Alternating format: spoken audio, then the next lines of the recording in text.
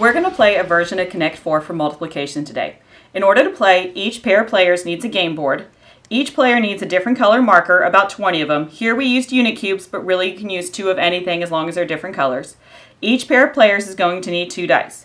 If you don't have dice, we've included sets of numbers 1 through 6 that you can cut apart, put in a bin, and have students draw from the bin instead. Let's take a look at how to play. We're going to start with our pink player. They're going to be player 1. They're going to take our 2 number cubes and roll them. They rolled a 4 and a 4, so we need to multiply 4 times 4 together and get 16. They're going to take one of their markers and put it on one of the 16s on the board. Now it's our blue player, player 2. They're also going to take the number cubes and roll them.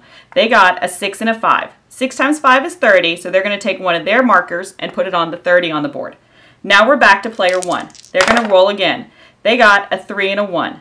3 times 1 is 3, so they're going to take another one of their markers and put it on the 3 on the board. It's now player 2's turn again. When they roll, they get a 4 and a 3. 4 times 3 is 12, so they're going to take one of their blue markers and put it on the board. From here, play is going to continue back and forth between player 1 and player 2. As play continues, the goal of this game is to get 4 squares in a row, either horizontally, vertically, or diagonally. The other thing we need to work on is blocking your opponent from getting 4 in a row. We can see we're at a critical point in this game. Our pink player has 1, 2, 3 in a row and could get a 4th one if they roll that 4.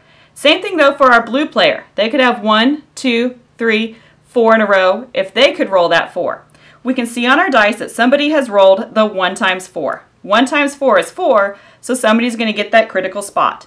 It's our blue player's turn, so they get to put their piece there and they win because they got 4 in a row horizontally and blocked the 4 in the row diagonally for the pink player. Check out the other videos in our playlist and don't forget to click on subscribe. Thanks for watching!